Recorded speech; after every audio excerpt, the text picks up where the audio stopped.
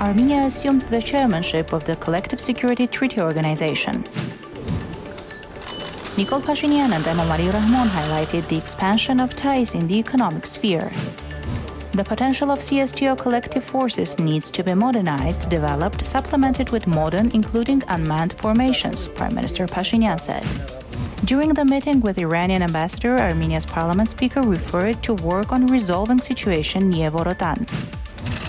The ambassador of the Netherlands reaffirmed his readiness to support the activities of OSCE Minsk Group co-chairs. Sasun Khachaturian has been appointed chairman of the Anti-Corruption Committee. Aurora will offer 2021 laureate to direct $250,000 for urgent humanitarian issues in Artsakh. And Armenia's corona statistics for today: 764 new cases confirmed, 506 recovered, and 19 deaths.